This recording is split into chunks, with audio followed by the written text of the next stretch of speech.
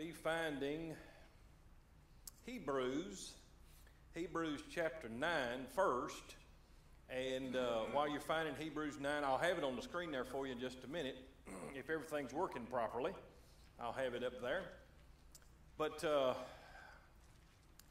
I've got some things drawn up here that's totally different than what we have dealt with on the covenants. I'm going to try my best to make this as simple as possible.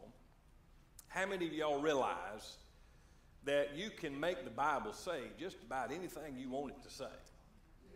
You can have one verse that says one thing, and then you'll go over here and find another verse that says something totally opposite, and you're thinking, okay, something's wrong with my Bible.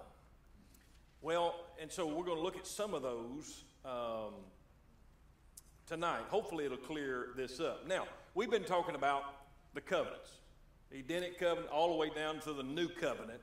Now, and I told you last week the difference between a new covenant and the New Testament. Two totally different things.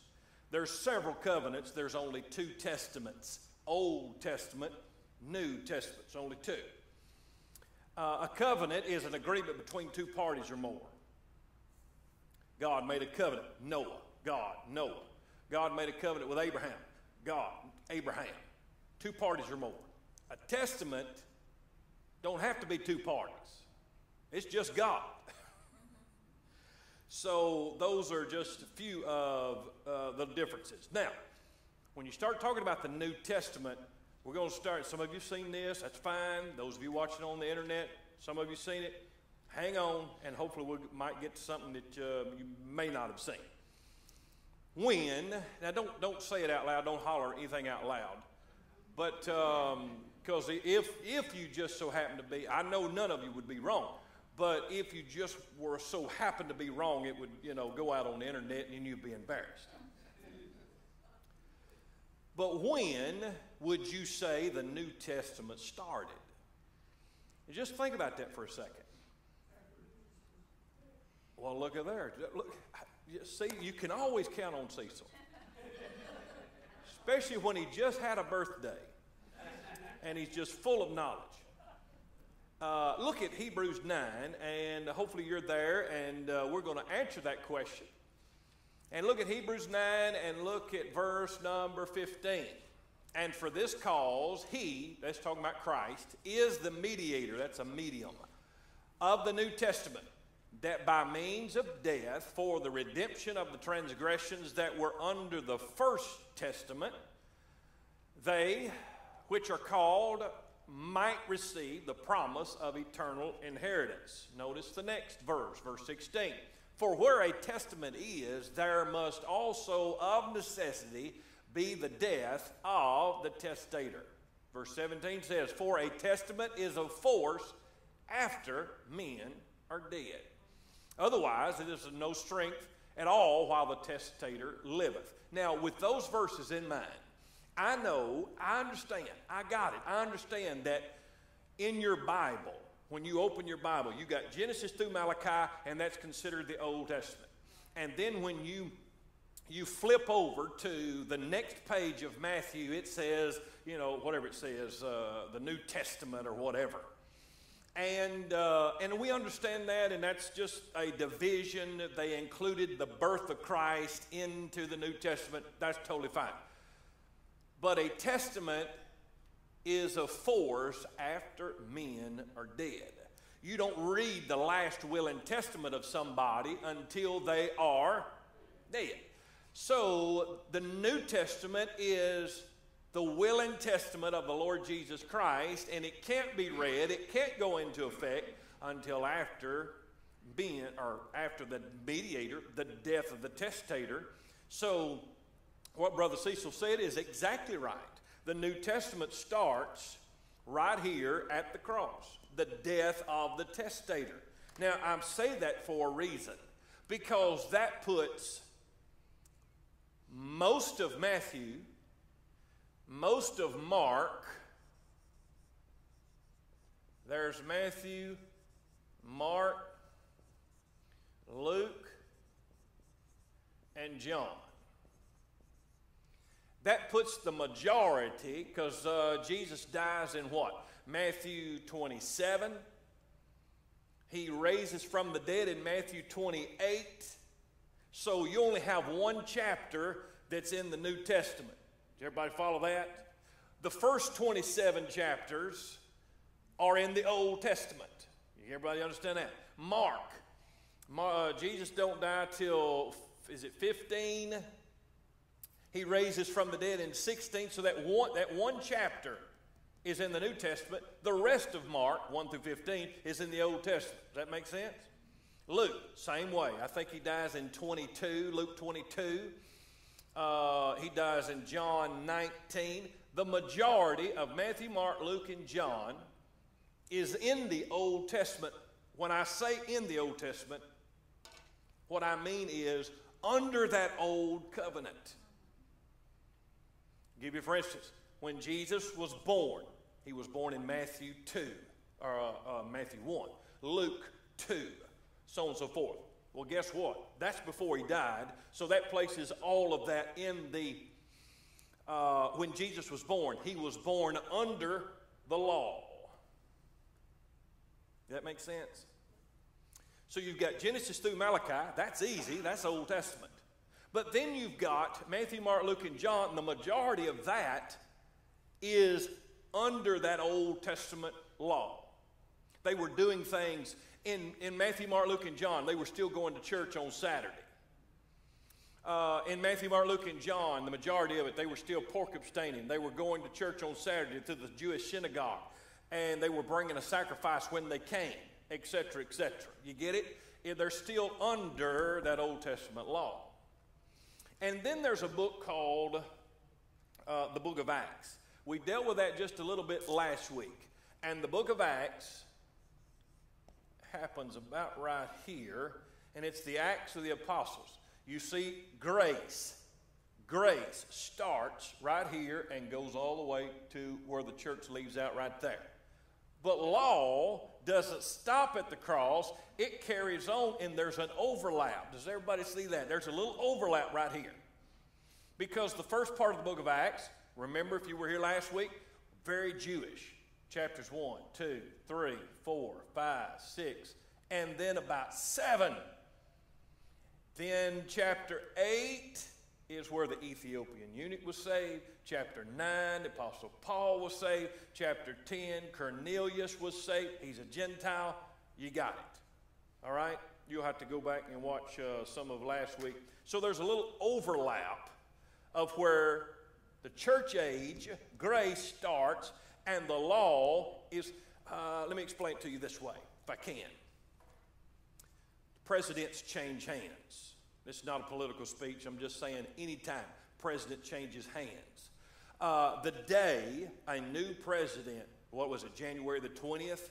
January 20th, a new president took office. But you do realize that it takes time. He signed 1,042 executive orders the first day to get rid of what the old administration was doing. So it takes a few days for that to filter down, you understand? Law. When Jesus dies on the cross, he raises from the dead. People didn't wake up the next morning and go, oh, we're saved by grace today. There was a transition. They didn't understand it. Paul had to tell them about it. Does that make sense? So there's a little transition there between law and grace, where two systems are going on at the same time. There's where most of your confusion in the Bible happens. Is when you got to know who's talking, who we talking to, who are we talking about, things of that nature. Now, I'm going somewhere. Now, remember I told you, Matthew, Mark, Luke, and John, Old Testament, here we go. Acts, from law to grace, from Jew to Gentile. Well, the Apostle Paul, remember I told you, saved in 9. Paul writes 13 books. Romans.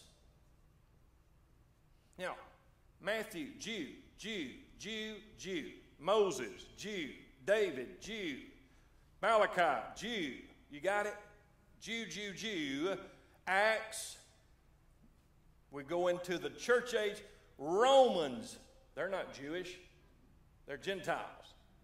Corinthians, Galatians, Ephesians, Philippians, Colossians, 1st, 2nd Thessalonians, 1st, 2nd Timothy, Titus, Philemon, all to Gentile churches. And then watch. I know some of this is repetition, but that's fine. After Philemon, Romans through Philemon, 13 books, Paul wrote to churches. To the church at Rome, to the church at Corinth, to the church at Philippi, to the church which was in Philemon's house, to the church, you got it. The rapture takes place and the church is gone. What's the next book?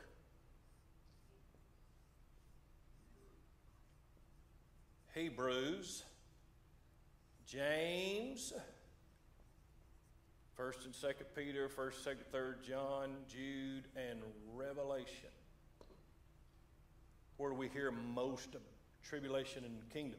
We read about it in the book of Revelation. So you got, watch, Jew, Jew, Jew, Jew.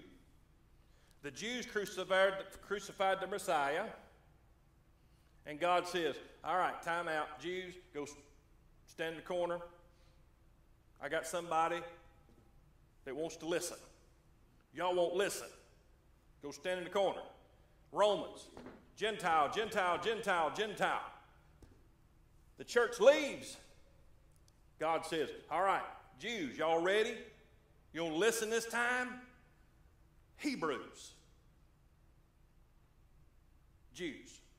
All the way. Now, I said all that to say this. Now, once you lay your Bible out in that fashion, I'm going to show you some difficult verses in the Bible, and we're going to lay them out, and we'll see if this might, help. Now, we were talking about, all right, let me give you this right here. Remember this, 1 Corinthians 10:32. Give none offense, neither to the who, or to the who, or to the who. Your whole, from Genesis all the way to Revelation, every verse, every chapter, every book, every word is talking to one of those three groups of people. He's either talking to a Jew, he's either talking to a Gentile, or he's talking to the church of God. When he says the church of God, I'm not talking about a denomination church of God. He's talking about the church which belongs to, preposition of, belongs to God. You understand? So, give you this. This is just a little extra. You don't have to pay for this. This is extra. We have Jews and Gentiles. Old Testament, you got Jews, Gentiles. No church. Church don't show up till here, right? Okay? When the church gets here, there's neither Jew or Gentile anymore. You say, all right, you got to explain that. Okay, let me see if I can. I think it's in, let me see. See if it's in Ephesians, I think. I don't even know if I got it. I don't think I put it up here for you. I'll just have to read it for you. Let's see, no, Galatians. Galatians, where'd it go? Okay, in Galatians. When I said Galatians chapter 3, your mind should have went, that's in here.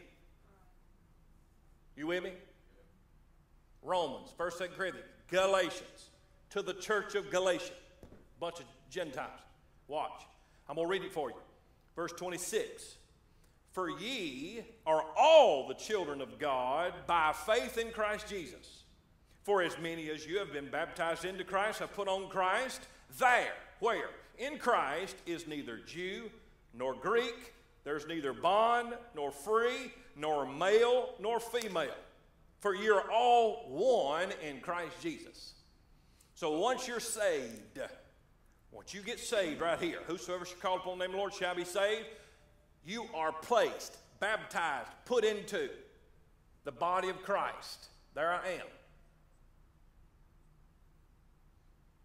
I got put into. When I got put into there, my nationality changed. I become a member of the church of God. Does that make sense? I'm no longer, so today, if a Jew gets saved, believes on the Lord Jesus Christ, and there are some, a Jew gets saved just like we do, he believes on the Lord Jesus Christ, he's no longer a Jew, we're all one in Christ in this age. So I hope that makes sense. All right. Now, let's look at, let me see if I can compare something here. All right. Let's look first at Matthew. Look at Matthew 10. Matthew 10. Look at Matthew 10. It's on the screen there for you. Jesus calls out the 12. This is Jesus talking now. Now pay close attention to this. Watch how confusing this might be. Matthew 10, verse 5. These 12 Jesus sent forth and commanded them, saying, Go not into the way of the who? And into any city of the Samaritans enter ye not, but go rather to the lost sheep of the house of who? Israel. And as you go, preach, saying the kingdom of heaven is at hand. In Matthew 10, all right, I said Matthew 10. Matthew 10, which side? Over here, right? So Matthew 10 is over here. Matthew 10, remember I told you. What was it, 5? Okay, 5 through 7. There he is, right there. Under that old. Jesus said, don't go to the Gentiles. Go to the house of Israel. All right. In Matthew 28, which side?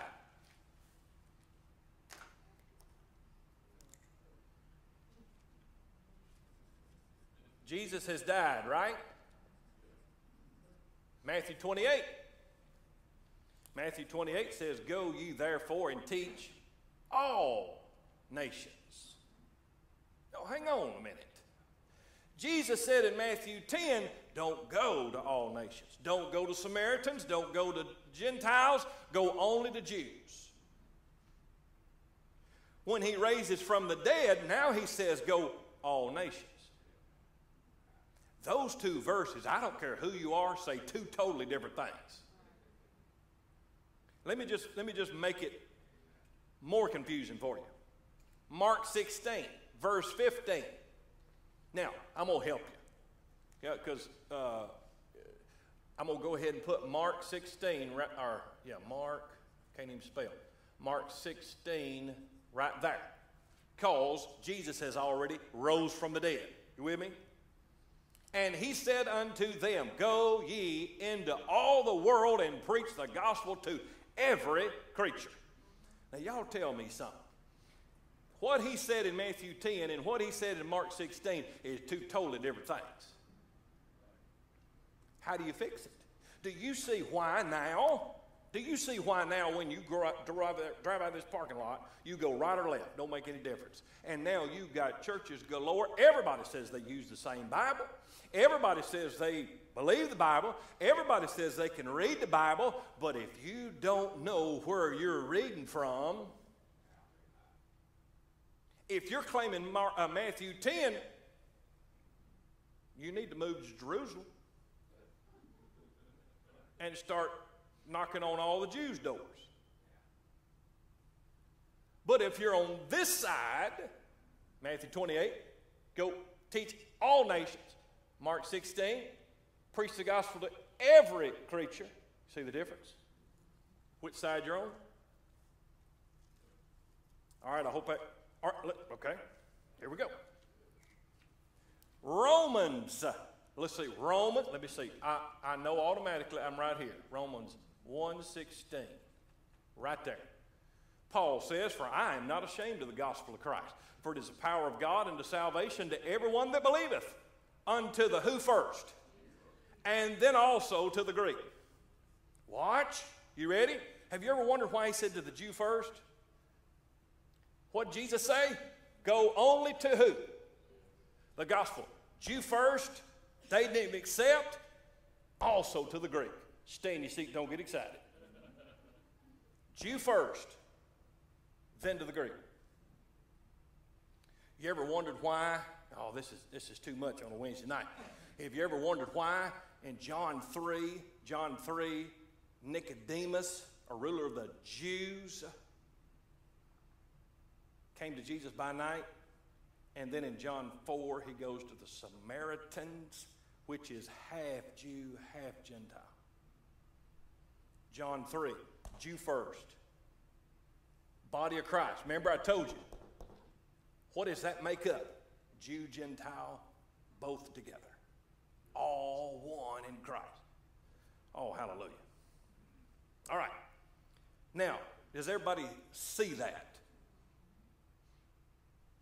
Now, look, I can come up here Sunday morning and preach Mark 10, and all of us, think, don't go tell, if your neighbor is a Gentile, do not go tell him and invite him to church. I'd be preaching the Bible, wouldn't I? It's in the Bible.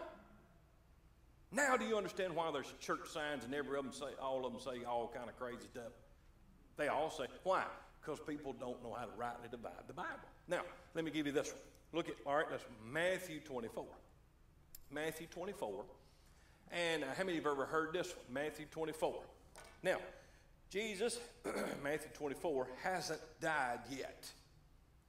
So Matthew 24 is right over here. I'm running out of room. Matthew 24. You with me? Matthew 24 and 13. It says, but he that shall endure unto the end, the same shall be saved. And that sounds odd to you. If you were to study Matthew 24 is talking about this area right over in here. From here to here. Okay? The Son of Man shall come. There'll be wars and rumors of wars and all the stuff it says. But in Matthew 24:13, he says, he that endureth to the end, the same shall be saved. That's a tribulation passage. If you miss the rapture and you do not get saved right here, and you're left behind to go into this tribulation, you will have to endure to the end. Not take the mark of the beast. All that kind of thing. Endure. Store up food. People do that now, and I don't understand. Look, I ain't storing up nothing. I'm waiting, hallelujah. But what if they get all the bread at the grocery? Or all the toilet paper? I don't know. But where you need to start storing up toilet paper and food and all this military, where you don't have to cook it, it stays preserved and all that kind of stuff, is right over in here. Why? Because you're going to have to have the mark to go to Walmart. So you better have enough stuff stored up so you can endure to the end. Does that make sense? Now, Matthew 24 says you got to endure to the end, be saved. Acts 16, where am I at? There's 10, so 16 is somewhere right over here. Acts 16, verse 31. And they said, believe on the, verse 30 says, sirs, what the Philippian jailer, sirs, what must I do to be saved? Paul and Silas. And they said, believe on the Lord Jesus Christ, and thou shalt be saved. Paul didn't say anything about enduring to the end. Those two verses say something two totally different things. Romans 10:13. I'm right here. Romans 10:13. Whosoever shall call upon the name of the Lord shall be what? I don't say anything about enduring to the end. You see? He that endures to the end. He's talking to the disciples, and he says, hey, when the tribulation happens, y'all going to have to endure to the end to be saved. And that's true. It all depends on where you're at. Does that make sense? Okay. Let's see. All right, let's go to. All right, y'all ready for this one? Now let's look at Hebrews. When I said Hebrews, you should automatically. What's Hebrews? Jew. Okay? Let's look at Hebrews. Oh, it didn't punch up. Hebrews 3 and verse 6. That may be hard to see, the 3 and the 6 up there, but that's Hebrews 3:6. But Christ as a son over his own house, whose house we are, if, there's a condition, if we hold fast the confidence and the rejoicing of the hope firm unto the end. Now, what does Hebrews 3:6 sound like? Matthew 24:13 says, he that endureth to the end, the same shall be saved. Hebrews 6:3 says, you have to hold fast with the confidence. How long? Hold fast until the end.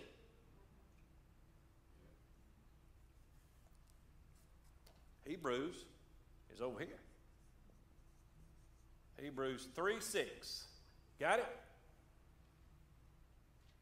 All right. Let's look at Hebrews 3:14. Same chapter, 14. For we are made partakers of Christ, if, there's a condition, if we hold the beginning of our confidence steadfast until when? To the end. There's Hebrews 3:14. All right? Let's see here. See what I got now.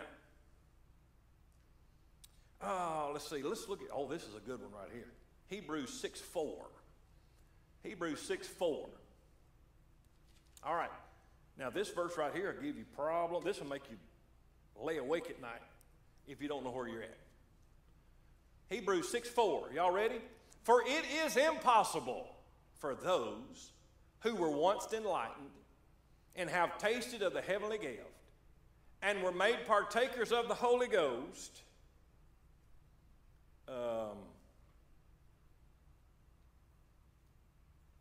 I didn't write the other verse in there. I'm going to have to turn to it. Hebrews, I apologize for that.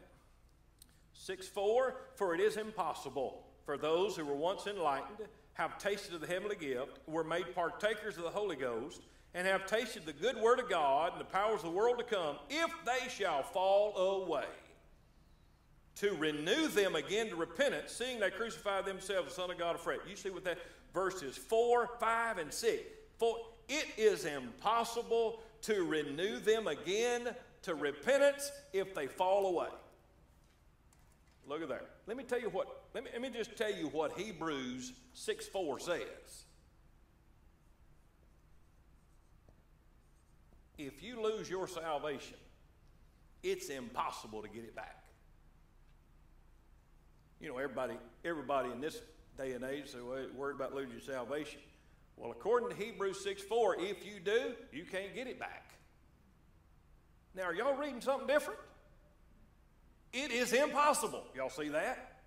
It's impossible for those who were once enlightened, have tasted the heavenly gift. And I know some of y'all are looking at me going, Brother Jeremy, you've always said, I know, but I know where I'm at. That verse don't bother me. It's impossible to renew them again to repentance. Listen to me real good in the tribulation. Let's just say somebody here he is. He starts out, here he is. He starts out and he goes, man, I missed the rapture. The church is gone. Man, I guess this stuff is right. I'm going to start looking for the second coming. Lord. And the first 3.5 years goes really good, and about that halfway point, pressure gets on really bad. He runs out of food. His job says if you don't get the mark, you can't work here. You got to get that mark in your hand or you're going to lose your job. You ain't going to be able to feed your family. And you're not going to be able to go to Walmart or Sam's and buy your groceries. And the pressure gets on. And he takes it. If you take the mark of the beast, it is impossible to be renewed again unto salvation. That verse don't bother me. It's bothered a lot of people. It don't bother me. Why? I know what it's talking about. Once he's tasted the heavenly gift, he takes that mark, he's fallen away, and to renew him into repentance is an impossibility. Can't do it. Does that make sense? Well, I hope so. All right, let's look at this one. What about this one? Hebrews 10:26. Same thing. Hebrews. Where are we at? You know what that thing says? For if we sin willfully, after that we have received the knowledge of the truth, there remaineth no more sacrifice for sins. Boy, has anybody sinned willfully today? Don't raise your hand. I guarantee if Cecil played golf, he sinned willfully. I promise you, if he missed if he missed that ball, Has that verse ever bothered anybody? If you sin willfully after you receive the knowledge of the truth, there remaineth no more sacrifice for sin. Same thing. If you take the mark of the beast in the tribulation, if you do, you have sinned willfully, because if you take it, it's going to be willfully. There's no more sacrifice for sin. You know what that? If you take the mark of the beast, you are going to hell. Do not pass go. Do not collect $200. You going. You might as well enjoy the rest of it, because there's where you're going. That make sense?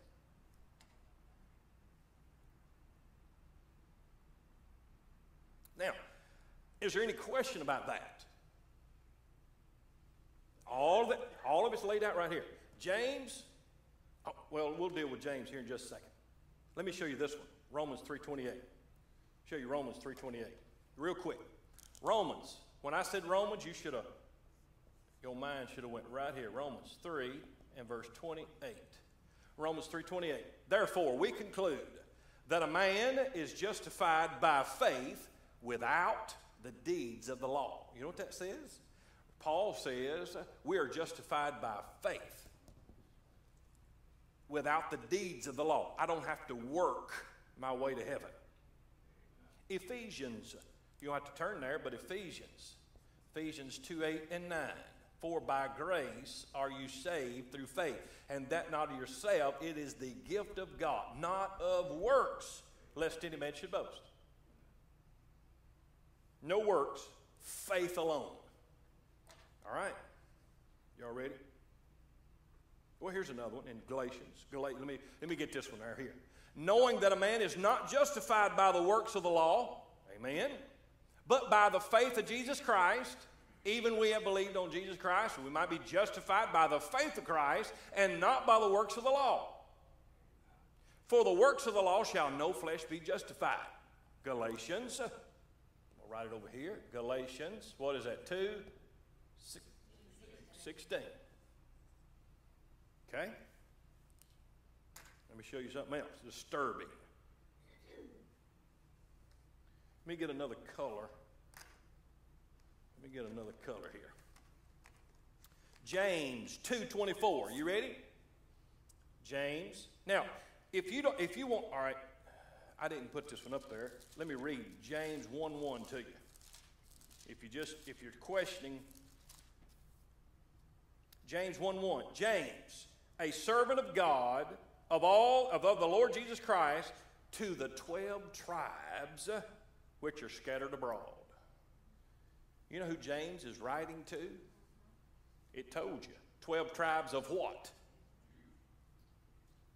So James 2:24 is where we're reading.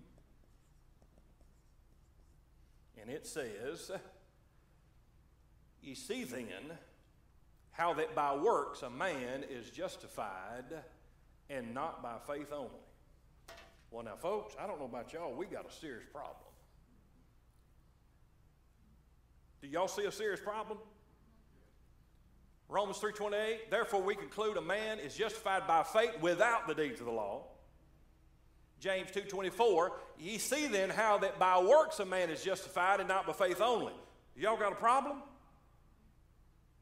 Not if you know where it goes.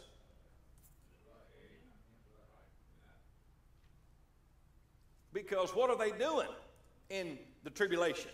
Enduring to the end, holding fast unto the end. They're working their way to the end.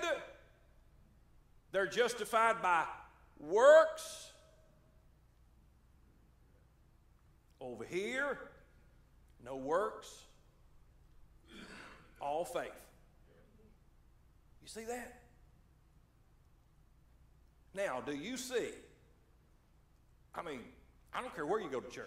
Don't make any difference. I don't care where you go to church. Them two verses say two totally different things.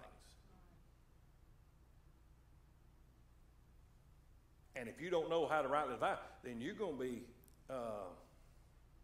in a world of hurt. Y'all got time for one more? Now, there's a lot for James. There was a bunch in James.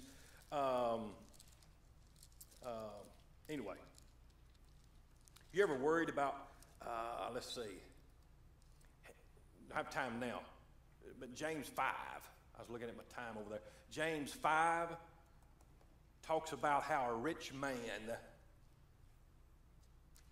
basically, without reading the whole chapter, James 5 talks about how a rich man can't get to heaven.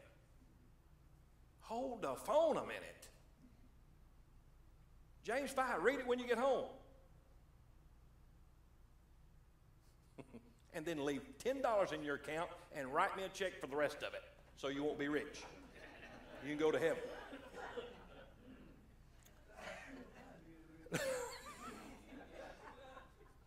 You say, what we do? James 5, watch. To be rich in the tribulation, you know what you're going to have to do? You won't be able to be rich in the tribulation without. That makes sense? What about Abraham? Abraham was a rich man. Job was a rich man. They went to heaven. James wasn't talking about them. You see? James 5 is talking about a rich man here. You ever thought about this in Matthew 25, is it? The 10 virgins. 5 were wise, 5 were foolish. Okay? Picture this real quick before we go. 10 virgins right here.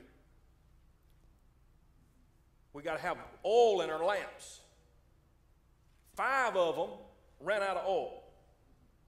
The other 5 ran out, or the 5 that ran out of oil ran down to Sam's to buy some, and while they were at Sam's, the Lord came.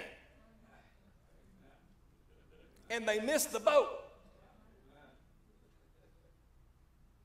And the only way they could buy oil in the tribulation was to have and as soon as those 5 foolish got to Mark, got them some oil, got back, the Lord done come. And they missed it.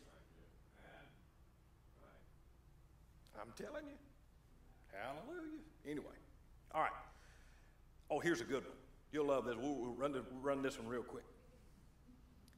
Matthew 5. When I said, I'm not going to write this. Matthew 5 is over here. Would y'all agree? Jesus hadn't died yet. Matthew 5. This is what Jesus said. Jesus talking. You have heard that it had been said, an eye for an eye, tooth for tooth. He's quoting Exodus 21, I think. Either 12 or 21. I may have it. Anyway, he's quoting from Exodus. Exodus said, eye for an eye, tooth for tooth. You slap me, I slap you. Right? I sort of like it. Jesus said, but I say unto you. Now watch. Exodus, eye for an eye, tooth for tooth. You slap me, I slap you. Jesus said, here. But I say unto you that you resist not evil. But whosoever shall smite thee on the right cheek, turn to him the other also. I don't like that. I'd rather be eye for an eye. Don't y'all? You slap me, I slap you. It's only fair. Jesus said, you had heard it been said. That's the way it used to be. But I'm changing it. If somebody smite thee on the right, turn to them and let them hit you. Now watch. Now some of you are going, boy, how are we going to get out of this? Well, I'm still before the cross. All right, let's see what Paul said about it in Romans. Ready? Romans 12. Recompense. Now wait, hang on. I got it so y'all can see it. Romans 12 is right over here, right? Romans 12 and 17 and 18. Here we go. Recompense to no man evil for evil. Provide things honest in the sight of all men. If it be possible, as much as life in you, live peaceably with all men. Now I showed you 3 different verses that say something totally different. Exodus says, eye for an eye, tooth for a tooth, you slap me, I slap you. Jesus changed it in Matthew 5 and says, if somebody hits you on the right side of the cheek, give him the left one too. Paul says, recompense no man evil for evil. If it's possible, do the best you can. If it's possible, live peacefully with all men. If not, slap the fool out of them. That's what it means in the Greek.